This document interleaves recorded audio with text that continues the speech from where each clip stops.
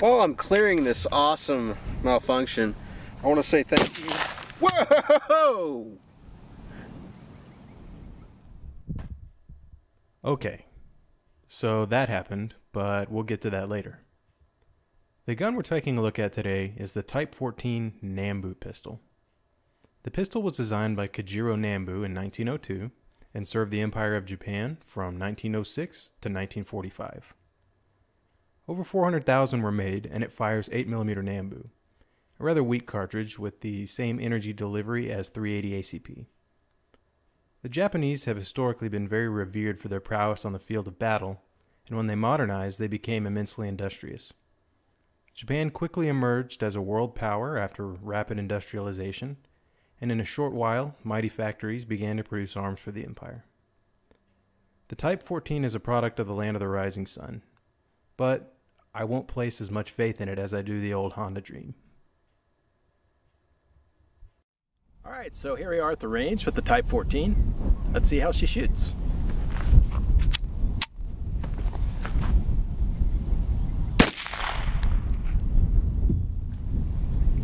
First round, we had a malfunction.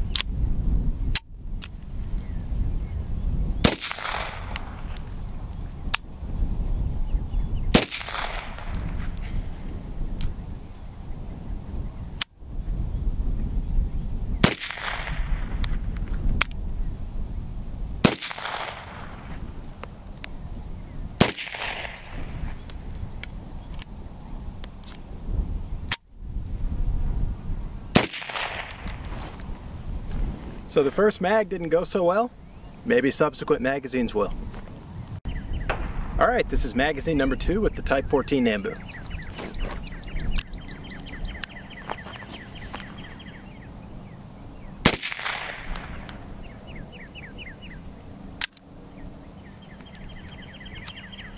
That actually resulted in a double feed when I tried to fix the malfunction, so I'm gonna have to redo this one. Alright, malfunction repaired. Let's try and get the rest of the mag done.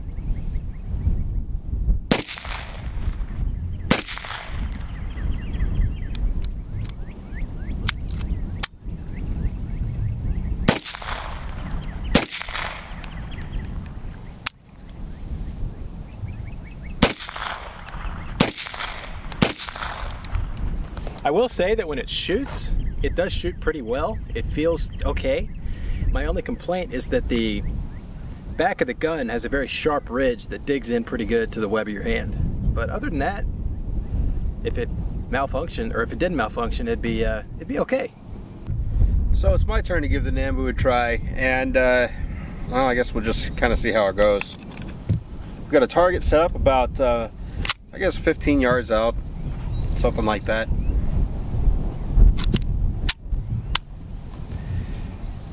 So, let's give it a shot.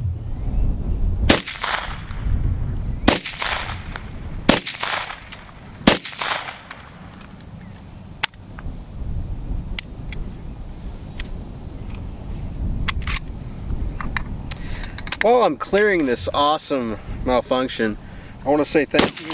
Whoa!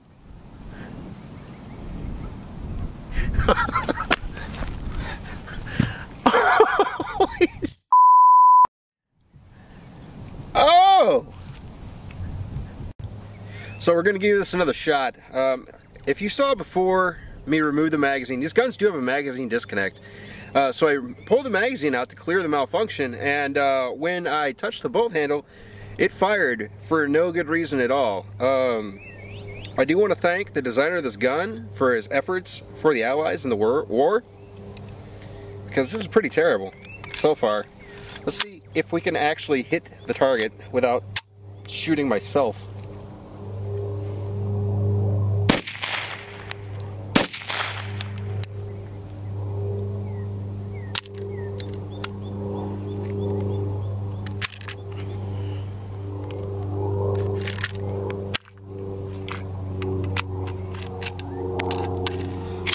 I've had more rounds come out and hit the ground than hit the target.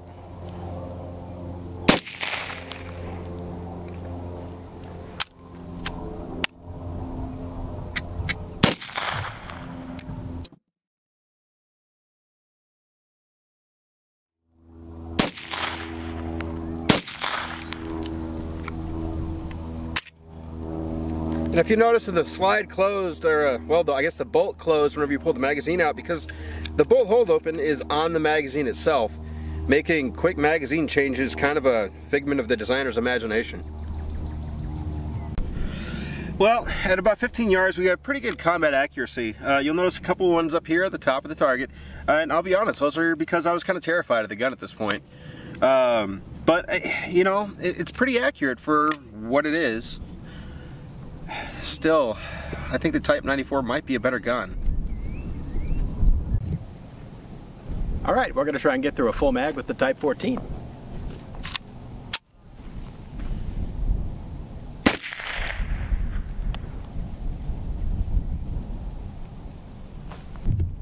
And take two, here we go.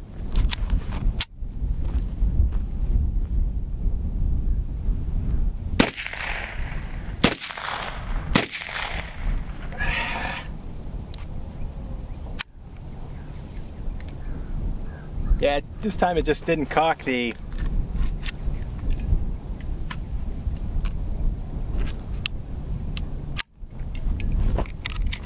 firing pin.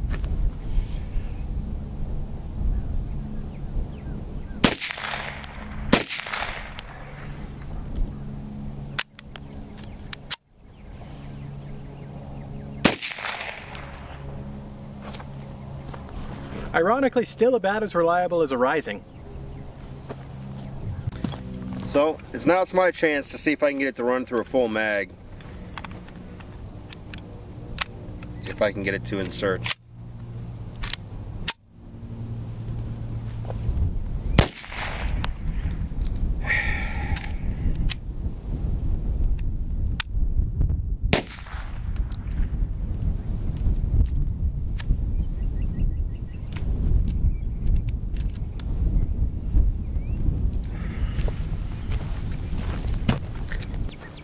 Alright, so now that I've cleared the malfunction, time to try again.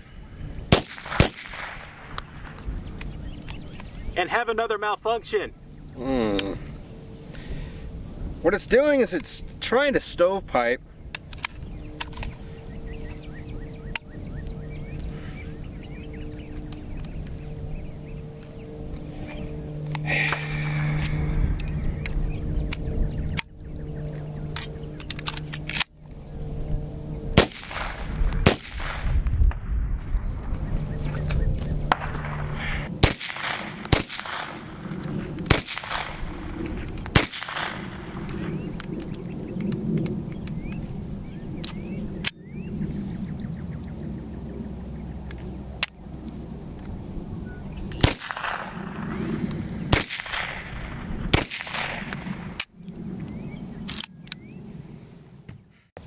I'm starting to think maybe there was something to Japanese or Imperial Japanese soldiers using bayonets and swords rather than stuff like this.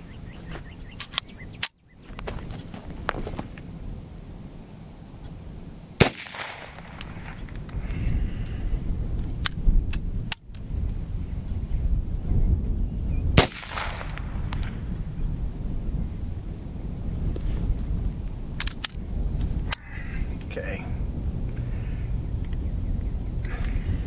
Alright guys, so that's our range day with the Type 14.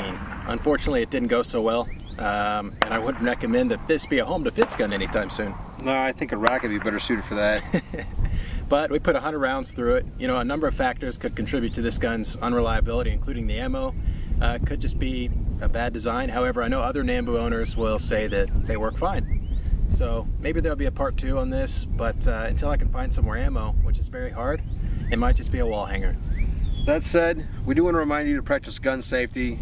The catastrophic failure we had earlier, where the gun fired without me touching the trigger, could have hurt somebody pretty bad if we weren't following those rules. Absolutely, that's no question, guys. So anyway, stay safe out there. Thanks for watching TFB TV. Hit that subscribe button.